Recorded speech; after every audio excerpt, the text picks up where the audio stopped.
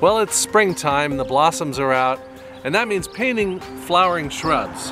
But how do you capture the immense complexity of a whole Forsythia bush like this without getting caught up in the individual blossoms? Well, the key is get the character of the overall plant first and then subdivide it down to the individual blossom shapes.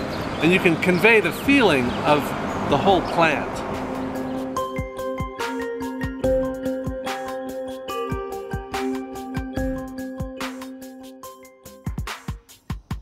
I'll be painting with watercolor and gouache in a watercolor sketchbook. And yes, you can mix watercolor and gouache.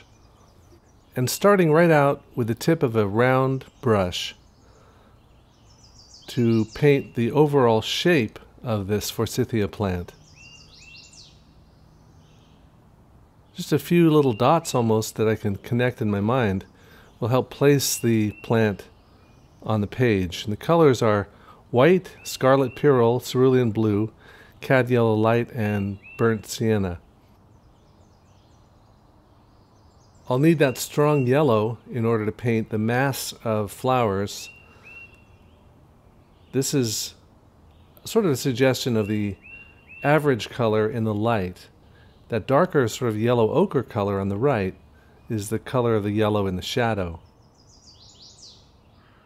So this is looking at the overall plant, the overall shrub, as a single mass. Painting a Forsythia bush covered with small flowers is different from painting a figure. The complexity and detail is almost overwhelming. It's easy to fall into the tendency to paint small flowers or leaves in a relatively quick or generalized way. But there are certain gestures or shapes that are real characteristic of a Forsythia, especially the arching stems, which are held down by the weight of the blossoms and bent over. All of the stems rise up out of a cluster in the middle. So I want to get that shape or silhouette. First by painting the yellow overall color, and then cutting in there with that dark, and now coming back again with some little dots of paint. The thing I want to get to read first is the overall silhouette shape of the plant as a mass. And then I'm going to go in and suggest the star-shaped flowers just by showing them as thin shapes. The goal is to blend painterly handling with conscientious rendering. I'm trying to be aware of the character and the color of each petal and record how the colors change as the leaves move in and out of shadow.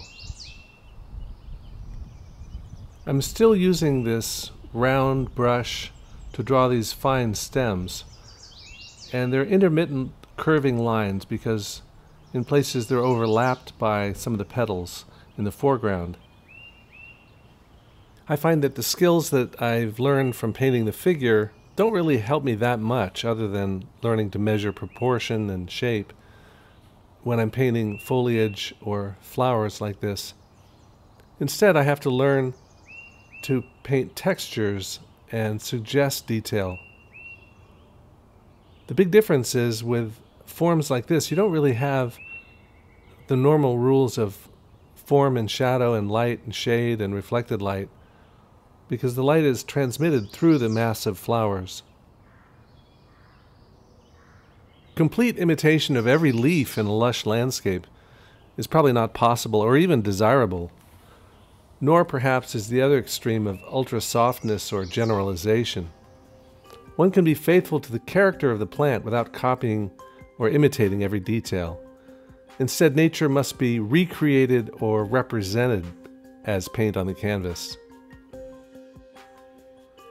In the links below the description, I've got links for all the materials, brushes, paints, sketchbook, and I've also got a playlist of other gouache paintings and a video of painting flowers. You can subscribe to my channel to get the latest, and I've also got a website with books and other goodies.